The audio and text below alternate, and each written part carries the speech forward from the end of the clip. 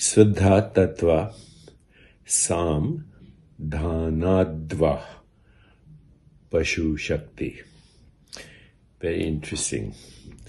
So, Lord Shiva says, or the Shiva Sutras says, as in this case translated by Lakshmanju, by having one-pointed attention with the pure essence of Shiva, the yogi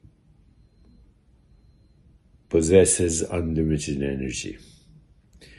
By one-pointed attention at the essence of Shiva, the yogi possesses unlimited energy. Suddha Tattva, pure element, essence, pure consciousness. So, elsewhere, in one of the tantras, it's stated the yogic powers which are attained with the perfection of an initiation from a great master, when compared with the supreme universal consciousness, are not equal even to its 16th part. These yogic powers are nothing in comparison. They are all to be discarded when there is universal energy flowing through you. You have only to own and maintain this universal virya, strength, this universal identity. With one-pointed attention, you must feel and perceive that this universe and your body are simultaneously one with divine consciousness.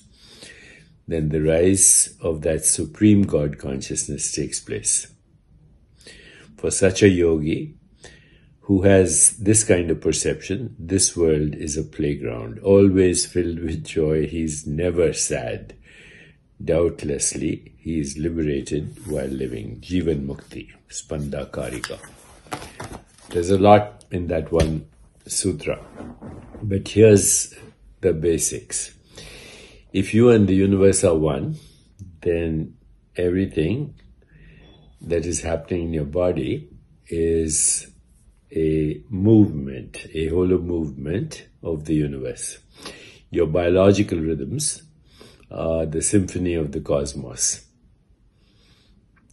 Human body, but all biological organisms are the symphony of the cosmos. So you experience every day circadian rhythms, cycle of day and night, seasonal rhythms as the earth goes around the sun, gravitational rhythms as the sun and the earth exert their gravitational effects on our oceans, and even lunar rhythms, the rhythms of the sun and the moon in relationship to each other. Our biology, being a hollow movement, dances to this symphony, even though we can't hear the tune. But let's say your biological rhythms were completely in harmony with universal rhythms, circadian, seasonal, all the rhythms, lunar, gravitational, then there would be almost zero entropy, zero aging, and almost unlimited strength and power. Joyful, energetic body on a scale of 1 to 10 would be 1 to millions, because you and the universe would be one, Atman, Brahman, identical. Of course, we don't do that because we resist existence. But if we were totally in the flow, which means no regrets, no anticipation, no resistance, just allowing the universe to manifest through you, even discarding the idea of free will, understanding that your will and the will of the divine is one, that would result also in spontaneous right action, spontaneous knowing, insight, intuition, creativity, higher consciousness, transcendence. But your biological clocks would also be different, least entropy, and therefore maximum energy, unlimited energy. So what do you do to have maximum unlimited energy?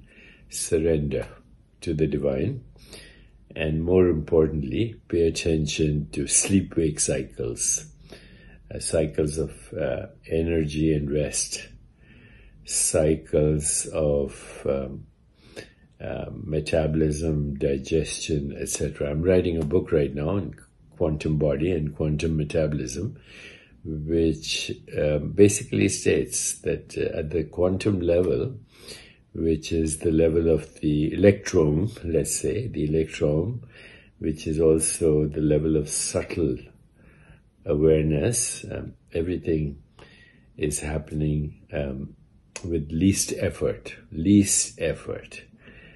And that is how our life should be. Least effort. Going with the flow, in the moment, and realizing that the only point of arrival always is now. Unlimited energy.